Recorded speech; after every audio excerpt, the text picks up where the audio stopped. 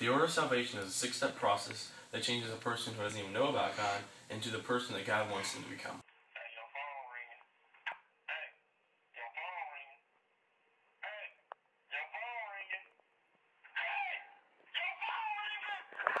The Holy Spirit? Hey. Hey, What's up? I'm calling you to God Why? for salvation. Okay.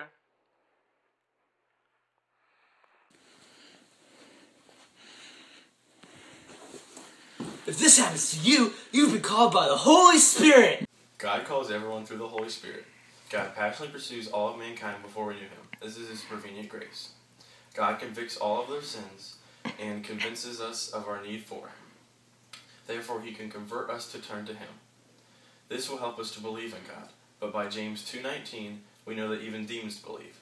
Therefore, believing is not enough. We must have metanoia, which is after knowledge. This will lead us to our repentance. Bless me, Father, for I have sinned.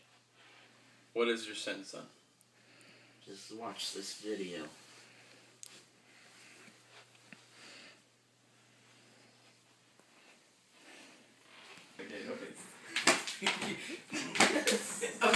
Okay.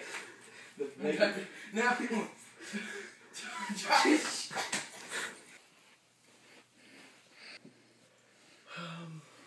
I'm sorry. We don't help people like you here. Repentance is confessing your sins. The difference between repentance and an apology is that in repentance, you commit to a change. So you'll see the Super Bowl? Yeah, that was a great game. Quite nice. The commercials were awesome too. Yeah, you see it, Noah? What's going on? Right. What is this?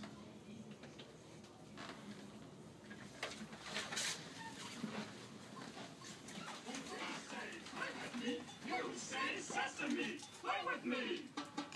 Play with me.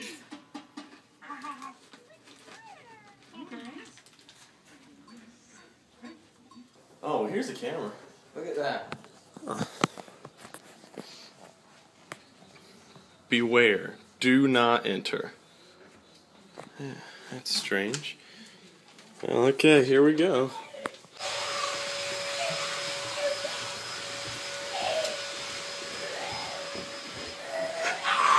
Oh God!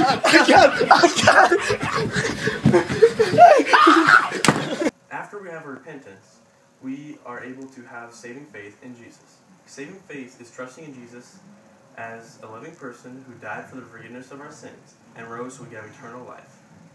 When we have saving faith, we are able to do it because of our trust in God. We trust in God enough that we can put our life into His, as we did to Noah, except Noah isn't God. Don't go into Noah's mind. Hello? Oh, hello. How are you? Good, how are you? Very, very good.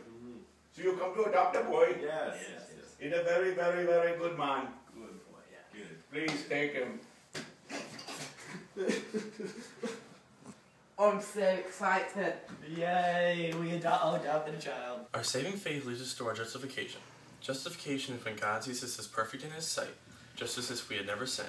Adoption is a huge part of justification because God adopts us as His children. When we are justified, we gain three things. Our sins are forgiven because Jesus paid for them. The righteousness of God is imputed upon us, and we are able to be in a relationship with God. People's lives are changed by the order of salvation. Let's look at an example. Here's a before picture. Here's an after picture. Now let's look at a close-up. People's lives are changed greatly by this. Our justification leads us to our regeneration. Regeneration is where God changes a believer into a new person, or we are born again. Our regeneration leads us to our sanctification. Sanctification is a continual transformation into Christ-likeness. This will set us apart and or make us holy. This is the final step in the order of salvation. After this, we become the person God wants us to be.